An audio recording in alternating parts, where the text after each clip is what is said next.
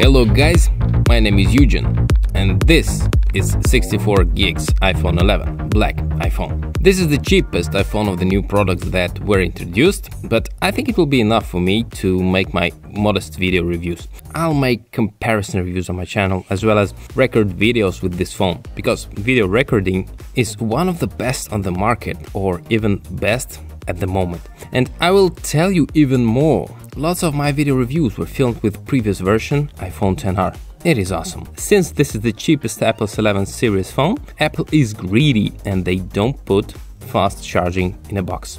And in addition, apart the iPhone, we as always can find manual, stickers, 5-way charging with wire and headphones with lightning. There were lots of rumors about USB Type-C in new iPhone, but it is not here. It's saved for the next generation. I want to know that iPhone 11 Pro comes with fast charging and also a lightning to USB Type-C wire instead of lightning with regular USB. Okay, iPhone. Many said that they really did not like this model with cameras, and when they saw it in reality they said it is still not so bad, but guys, it is bad and I don't like how it looks. But soon we will see many similar copied phones on the market, because the design of Apple is always copied by everyone. As a rule, the front is familiar because it is absolutely identical to XR. The screens are the same, PPI, color reproduction, view angles, all the same, and using experience about cameras is also the same. And also, in size, these phones, XR and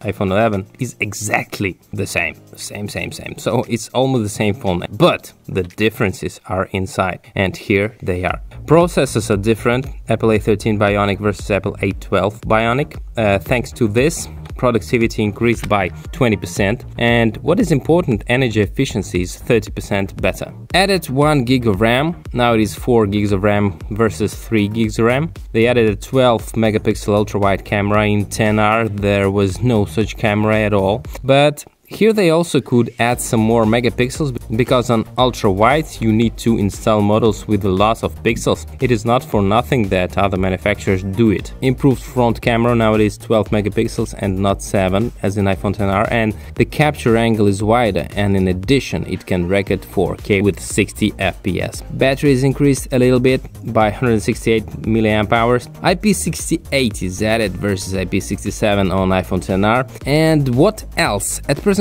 they said that they improved the angle of Face ID, but I did not notice this at all. And in fact, these are all main changes. And by the way, the price at the start is less than XR. XR at the start was more expensive. In this video I won't dig deeply into performance of the cameras, but I will give you an examples. Despite the fact that XR shoots very well, there are still differences in photo and in video as well. At the maximum possible resolution of 4K 60 FPS, iPhone 11 records videos better. The dynamic range has become higher. Look at the examples, and the photo part also improved when comparing XR to iPhone 11. This is the first video with an iPhone 11. There will be more, a lot of comparisons and a lot of interesting stuff. My name is Eugen. If you didn't know, subscribe to my channel if you didn't yet, and have a nice day, guys.